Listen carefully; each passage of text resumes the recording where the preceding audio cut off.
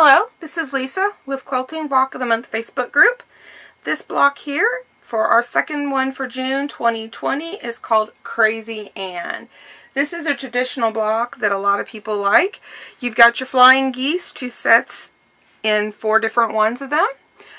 This one we've done it in 2 colors. You can choose to do the center a little bit different and do it similar to the Flying Dutchman. You can make them all go in the same direction, all pointing towards opposite. However you want to do it. I'm going to lay it out in the traditional format here.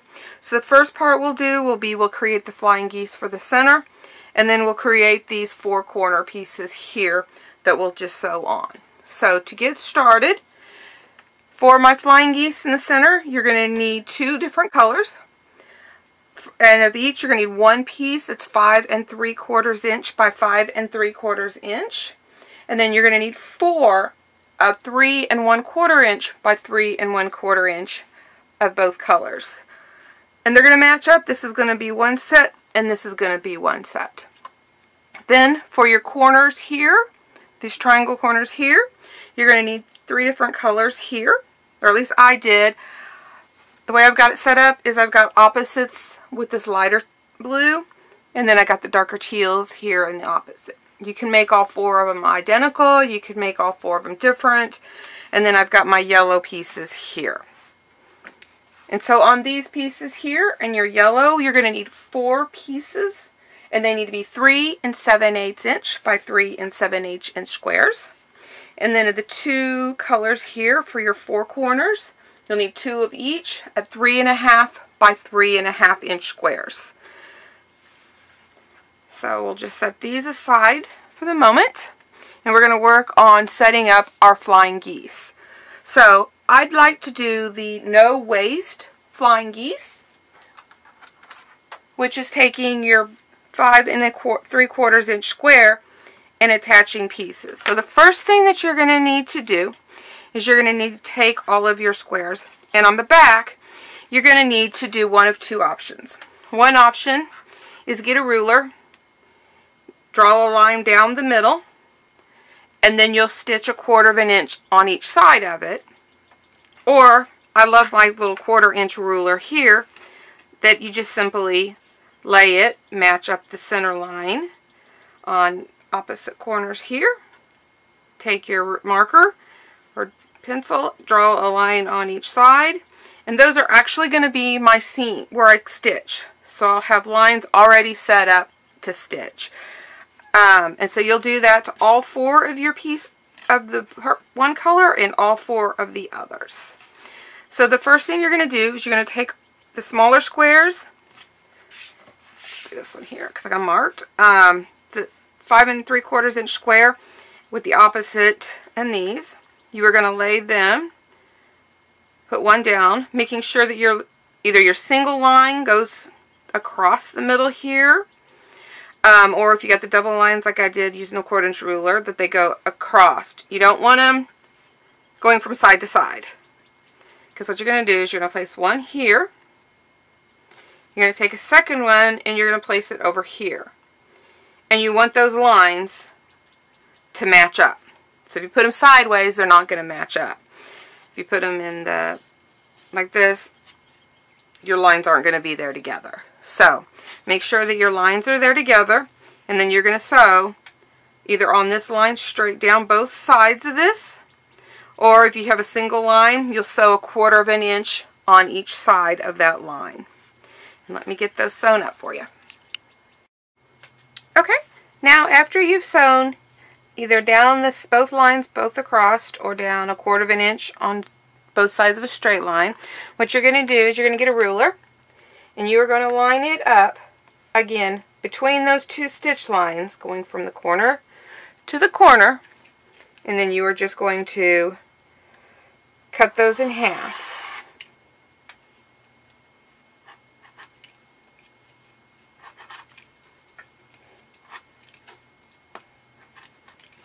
Okay, there you go.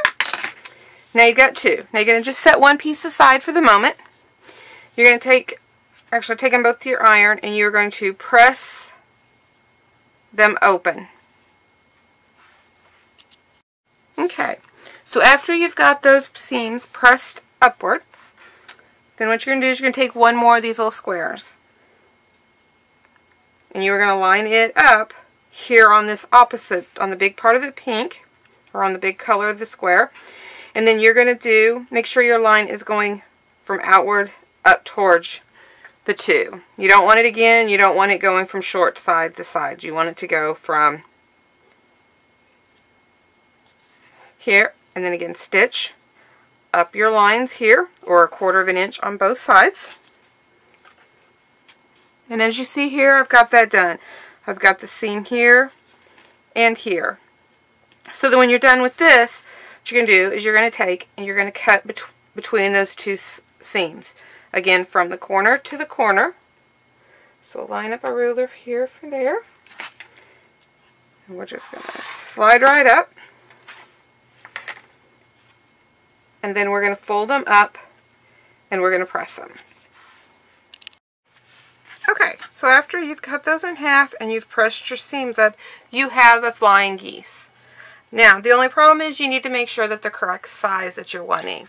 The size that we are wanting for this block is 2 5/8 by 4 3/4. So 2 5/8 by 4 3/4. Now, when you trim, you have to take into consideration that these do have a center point in them. So you want to make sure that you are trimming equally on both sides and equally on both sides this direction. If you're not, then your blocks are not going to be square and won't line up. So we are wanting them to all be this size here, which is 4 3/4 this way, and the 2 5/8 this way. So what the first thing I do when I go to trim is if I measure these. Well, obviously they're bigger than what I need. So what I'm going to do is I'm going to take my 1/4 of an inch line up here, and I want that at my point, because I want a 1/4 of an inch seam allowance up here for sewing. And then down here I look if that's where I trim off, and I've got more than what I need to trim off at the bottom. So then just look at the bottom, kind of line up the bottom and make sure you're straight. Or look at your edges here and make sure that they're straight. And then you're just going to trim off the top. Flip it around. Now line up this point here with your 5/8, 2 5/8 inch. So I've got my little 5/8 inch line here. And then I'm going to trim off up here.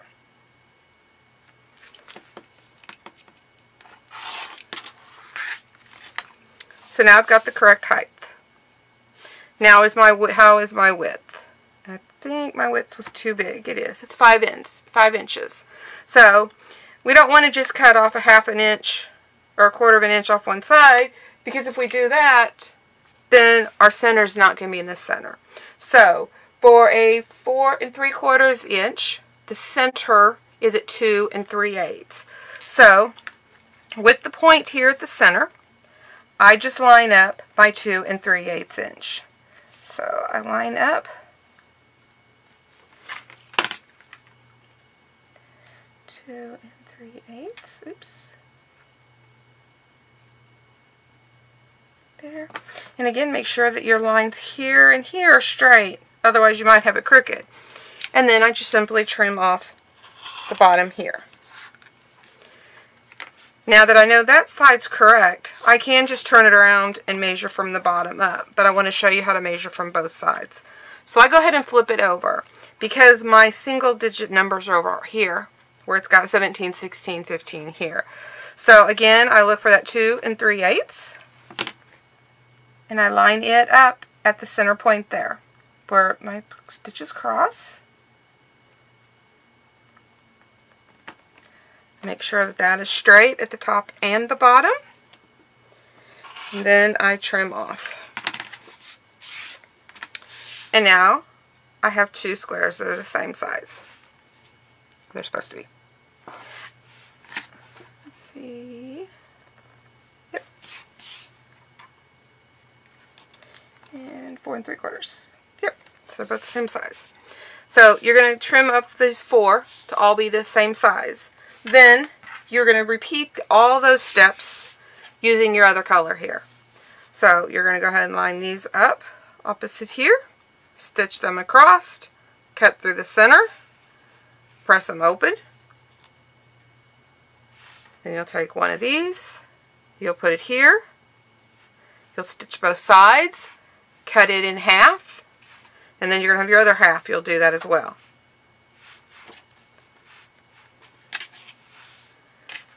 And then once you have all 8 of your flying geese together, I will show you how to assemble it together.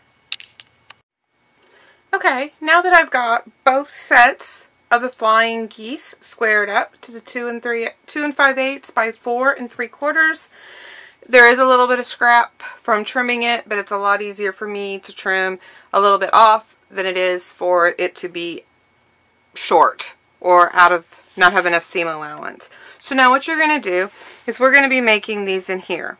It is basically 2 sets or 4 sets here of 2. So what we're going to do, you can decide which way you want. Do you want this to be pink or do you want it to be purple? It's just as simple as flipping them around to decide which way you want. So since I have this one as pink and purple like that, I think I'm going to do these this direction.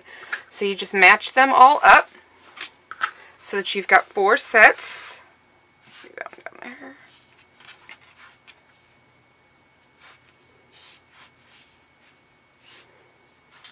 And make sure they're all the same. Now, if you're doing the Flying Dutchman, this is where you could just basically kind of make them and, let's see, rotate them around. So you can kind of put them in whatever order that you want. We're going to go ahead. So what we're going to do is we're going to just take these 4 sets here, just fold them over, and you're going to stitch a 1/4 inch seam allowance. I usually recommend putting the side where you've got your point up, just so that you can make sure that you don't miss that little point in there. If you sew too far, you'll miss your point. If you sew too, inward, or if you sew too short, then you might have some extra purple in there. So what I go ahead and do is that helps me as I'm going along. Make sure my bottoms are lined up, my sides are all lined up, and then I go ahead and I will usually just pin it and then stitch all along here. And then you just do that to all 4 sets, and then you press them. Okay, once you've got your 2 pieces sewn together, the 4 sets of them, when you do press, I do recommend pressing upward. That way you're reducing some of this bulk here in the middle where you've got your point, because otherwise if you do it down, it is a lot more layers. It's not a big deal, but I just think it's easier to push up. You can press the seams open again if you want. It just depends on how you want to do it. Now you need to take a moment and stop. This is a good point to make sure that we're still in the correct size, because a little bit off can make your block off. So as you know, these were 4 3/4 inches across like this. Now we need to make sure that they are 4 3/4 inch that way. If you've got a ruler that's got a diagonal line, that works so great, because you basically just line up your outside edges here, make sure that's going through, and look to see that you've got 5 3/4 and 5 3/4. That way your block is sewn together right. If you're short, you might have made your seams too big when you sewed the 2 pieces together. So you might want to take it out and re-sew it to make sure that it fits. So just make sure that all 4 pieces are the correct size. Then for this particular block, the way I find it the easiest to lay out is I lay them all identical laid up. Because this block is basically, you take one and rotate it once. Take it one, you rotate it twice. And then this one, you're going to rotate it 3 times. So you've got one up, over, down, and out. And that'll put your 4 blocks together. Now if this isn't a pattern that you like, this is a point that you can make them if you want to do the Flying Dutchman, where you've got either like opposites. You can put them together and have zigzags in there. You can have them, let's see, kind of rotated. in this order. You could kind of do them however you want. You could have done them, half of them with the pink in the middle and half with the purple to give another look, or completely different. It's completely up to you. But for this particular block, I'm doing it in the order that, or the layout that originally was done. And this is the layout. So what I'm going to do is I'm going to sew these two together up here, these two together here.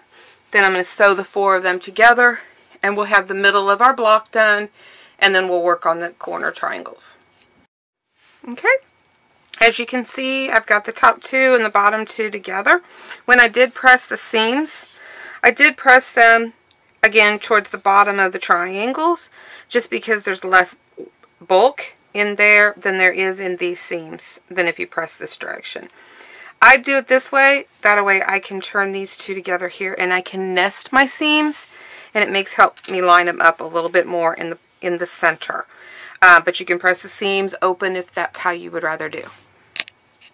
Okay, after you've got those 2 rows sewn together, I go ahead and press them open just because you've got a lot of bulk in both of these sides here, and it just reduced it just a tad bit. No matter which way you went, you had a lot of bulk. This block here, the center, is a 9-inch square block. So if you want to square it up, make sure everything's good. It is 9-inch square. So you can just set it aside. Then you're going to take your yellow pieces here. And what you're going to do on all 4 pieces is you're going to go diagonally from corner to corner. And you're going to cut them in half. So you've got 2 pieces. You'll do that with all 4.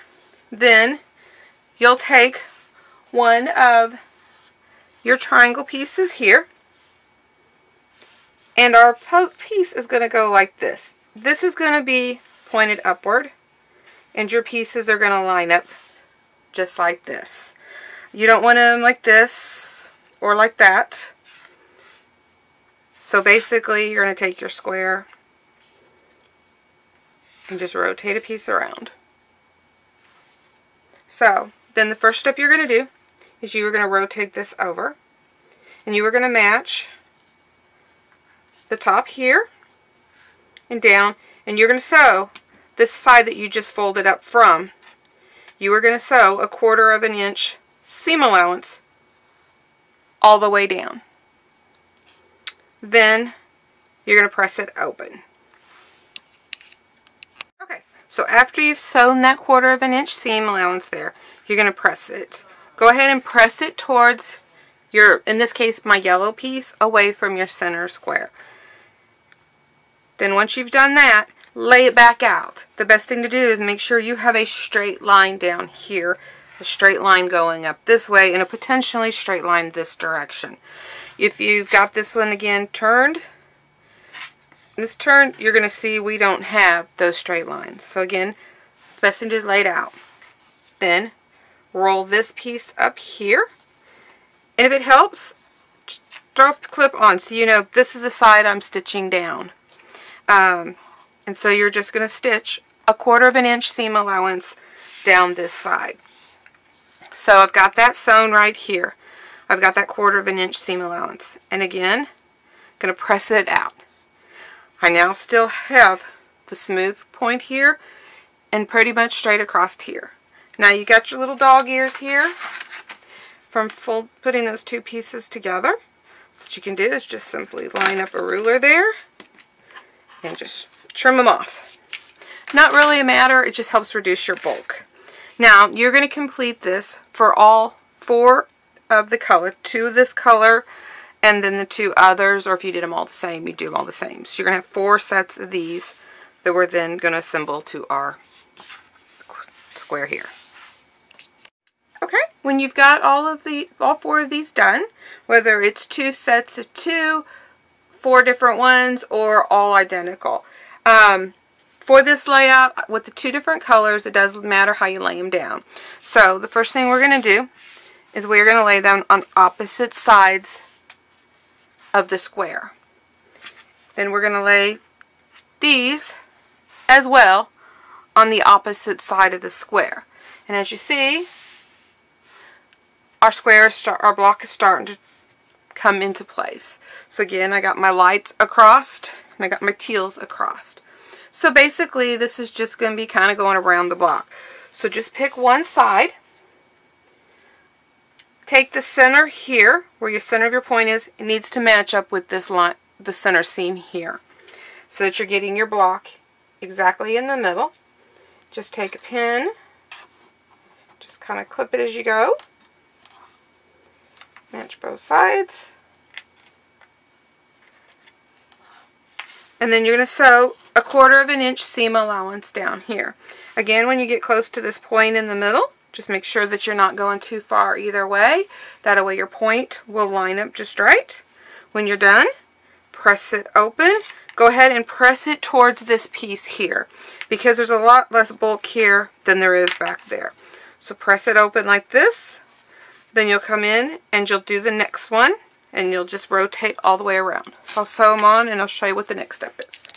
Okay, just as a reminder, when you're starting to stitch this seam here, your triangle is going to be sticking out a little bit. Do not worry about that. It's kind of like your dog ears when you're making half square triangles. We'll trim those off, but for right now, don't worry about it, because your seam allowance is far enough inside that they're no longer going to have those. So just press it, like I said, press it towards the outer piece to reduce a little bit of the bulk here and here. You can see I've got my point there. Pretty much got my point there. Now I'm just going to take this next piece and I'm just going to flip it over. So I got a dark, and now I'm going to do a lighter. Again, I'm going to match the middle of this point up with the middle of the point there. And I'm just going to clip it. And then just match the other two ends up as well. And sew a 1/4 of an inch seam allowance and press it open. Okay, so I've got my 1/4 of an inch seam allowance. Again, you can see my ear, these kind of stick out a little bit, the triangles. That's okay. When you press it open, as you see, we've got a straight line here, but we've got a couple little dog ears. In the end, we'll trim all of these off so they're not really in the way. So the next thing you're going to do, then you're just going to rotate on to the next piece, and then the final piece. Okay, so now that I've got all 4 sides going around, I've got them pressed outward towards the outside pieces, and you've got all these little dog ears. So you can just simply go in with a pair of scissors. You can use your rotary cutter, whatever's easiest for you, and just go trim them off.